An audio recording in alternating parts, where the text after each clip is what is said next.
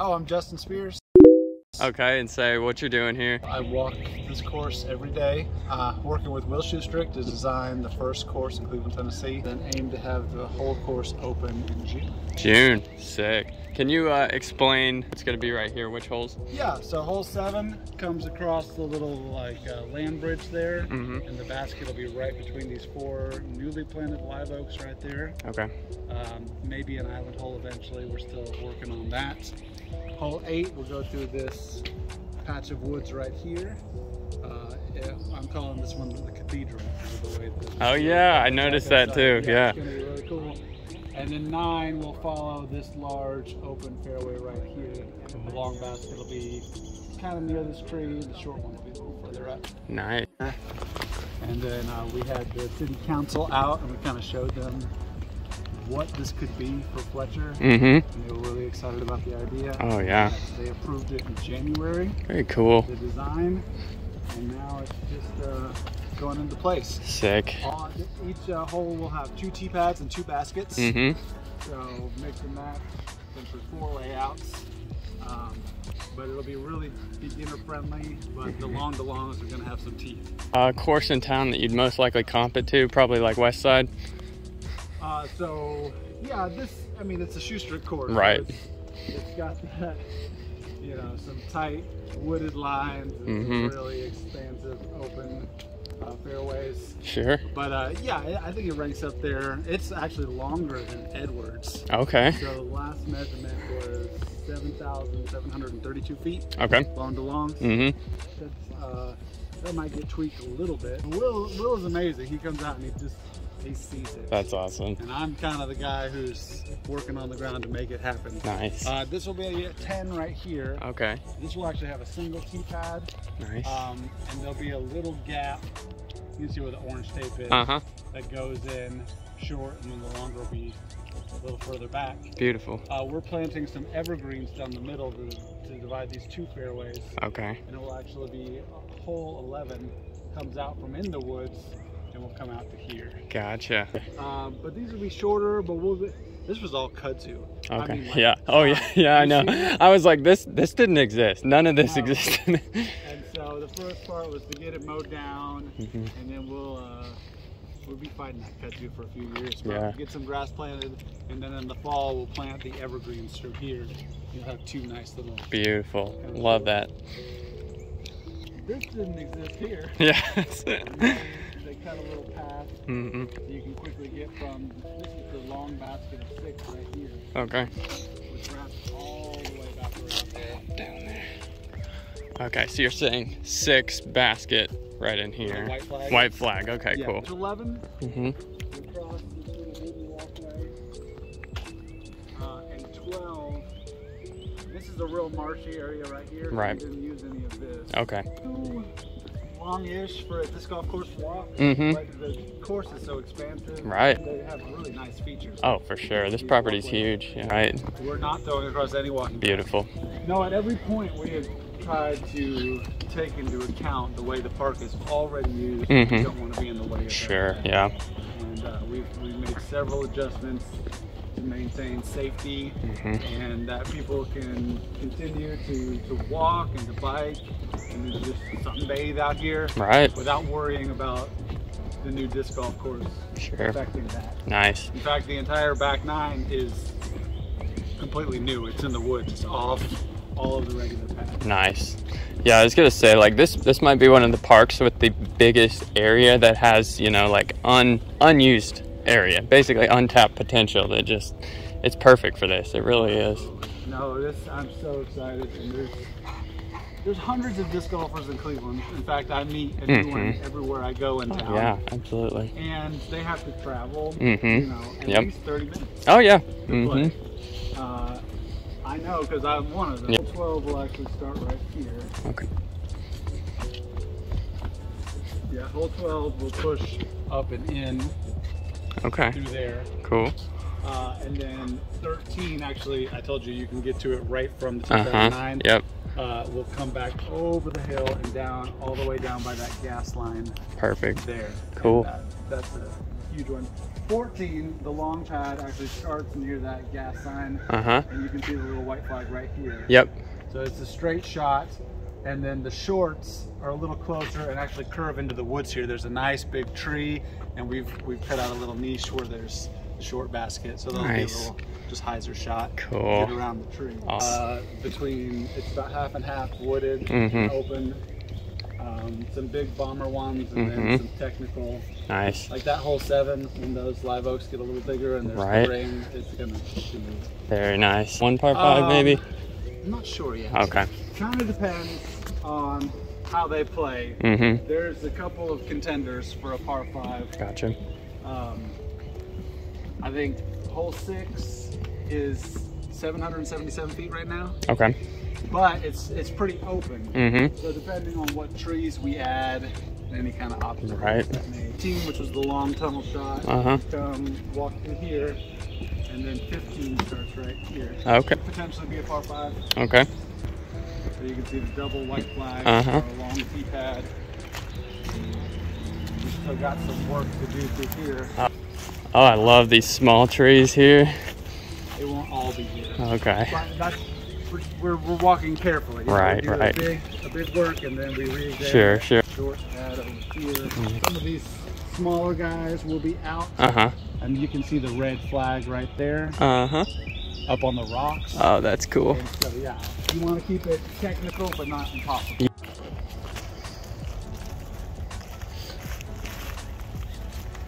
Look at these rocks, aren't these cool? Yeah, these rocks. Okay, so that's the long basket? This is the short basket. Short basket, oh, okay, wow. Short's just right to there. Gotcha. So we'll make a little bit more. Sure. But the long actually goes all the way up that hill there. Oh, okay. And if you went around, we need to clear some small stuff here, but if you went to where that shed is, it's actually totally open. Wow. Already. Yeah. So. Shoot, that is challenging. So this is the one you said you'd consider a par 5? Gotcha, possibly. And so then you cut up to the hill there and throw down, and we'll just spy 16. Okay, perfect. So when did you guys start? November, okay. So you've seen it in kind of most of the seasons now. Maybe some more dirt to help alleviate the muddier ones. 16, we're going to try to maintain. It's like straight out of Disc Golf Valley. Yes. And we're going to try to maintain a lot of those. Oh, cool. The long basket, you can see up there, the white flag. Yep. And you'll actually have to, once you play to the short basket here. Right.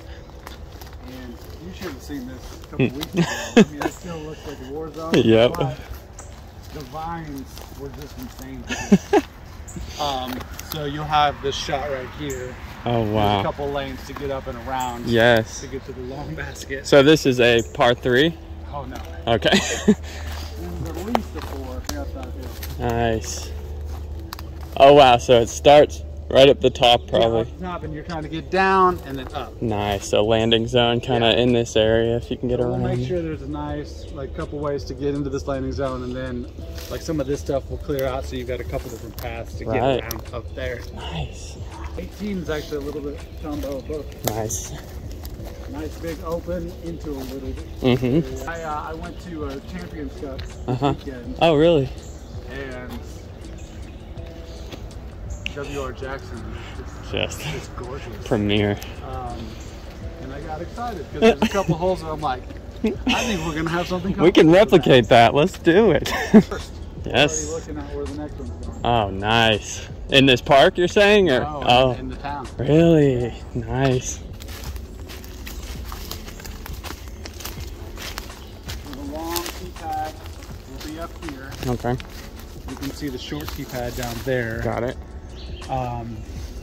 And right here, actually, if you hit that with a hyzer forehand, it actually opens up and you can go all the way back. So it's kind of a snake where it goes out this way a little bit, back to the left, and then back down to the right. So if you're hyzer forehanding, it'll carry the entire back down to the right. That's right. Or you'll have a couple of gaps here. We still got a little bit of work, or you could kind of nice. there. It's definitely a tough shot. You should have seen it 2 days ago. You Wouldn't have seen the shot. Yeah, I mean, once you come down, you can see like there's actual lines. Mm-hmm. Okay. That are hittable. This will be opened up too. And you'll have a nice big one through there once you come around. Okay. The undulations back here, you don't even know them. You know, you have no idea that there's so much hillage. Yeah, this forehand line, you got through, you can come all the way down into here. Oh, nice. Look how open that is down there already. Oh, that's cool. So yeah, from the short, you get a nice, trying to decide how many vines to leave up. They look so cool. I know it. Down. Uh-huh. Vine-wise. This poor cedar will probably have to go. It's dead. Oh, okay. So eventually this will be a little wider right here in the middle. Yep. Short back. Oh, nice. The long is right down. A little bit short of the yellow in the center there. Nice. Even got some more rocks here. I love that. But this one might have to go. This one I definitely want to keep because I think that's just awesome. Oh, right, yeah. the last little guardian before you get here. Something you can see through too is just, it makes it so much more interesting. It does, and I do love this vine, but I'd like there to be a line there. And Right, here. right. Nice. Whew. That's a long one too, man. That's crazy because you can see it. You can see the entire way. But, man, how far do you think this is? I've got all the distance. Okay. I had to memorize it. So 17 long to long is 502. 502. Short to long, which is essentially what we saw, Right. is 352. 352. Nice. Which is really not that bad. No. I mean, And technically, what? It's like probably, it's not even that far downhill. Like 12 feet maybe, something like that. Okay. this all looks like that. Yeah. So the long pad, originally the long pad was going to go there and actually go all the way down through there. Right. It's an obvious fairway. However, this is the locals' favorite place Hammocks. to come take hammocks, to lay on blankets, to take pictures. Right. And I knew that a lot of neighbors were not going to be pleased. Sure. So I started digging around in here and found a gap. Okay. And so they opened this up for us. So the long pad will probably go here. We'll play with it. Yeah. One of our volunteers out. Our community has been so amazing. Oh yeah, I bet. Just coming out and doing everything they can to make this thing happen. Yeah. The short pad will probably go right on the other side of this pine here. Wow, that is a tree, man. But you got to throw it down this fairway and then into that wooded gap. Okay. Which, just wait till you see it. Yeah. I got some of this. Yeah, you got to get down here somewhere. And I mean, all the rocks will get opened up. Yeah, when we noticed there's this big clearing here. Yeah. Oh, whoa!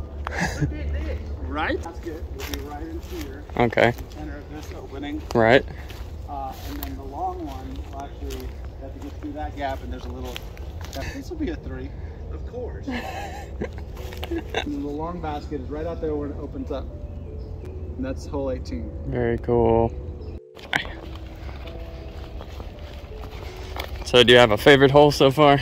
Me? Yep. I am very excited about 17. 17, yeah. 16 as well. 15 scares me. But it still needs a little work. Nice. I'm very pleased and feel just a lot better in my heart about 18. Right. First of all, it's really cool. Oh yeah. But also not interfering with the people. Yes. Absolutely. That's great. This is brand new. Yeah. Space. I know it. Basket, long basket will be there. Perfect. That is just too cool.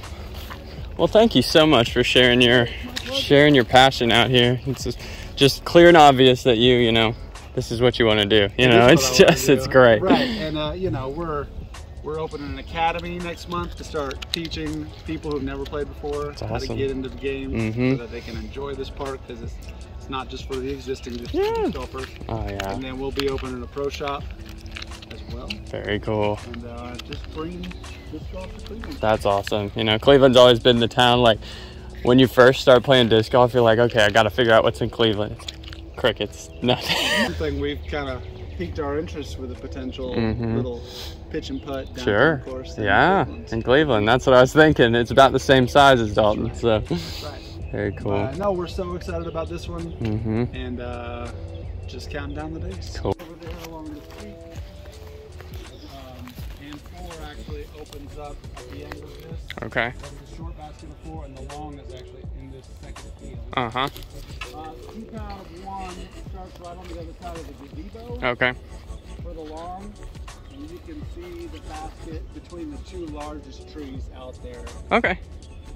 The short one will be on the hill, and the short pad will be a little further up. And you can see the 2 flags. That's T of 2. Okay. And that goes all the way down across, and there's a little inlet there. And then 3 cuts back around this way, and then 4 along the long is actually a big horseshoe. Okay, it comes in backside over here. So yeah, there's a big kind of like hyzer forehand, and then probably 1 more. Nice. Very cool. Hey. Well, awesome. Thank you so much.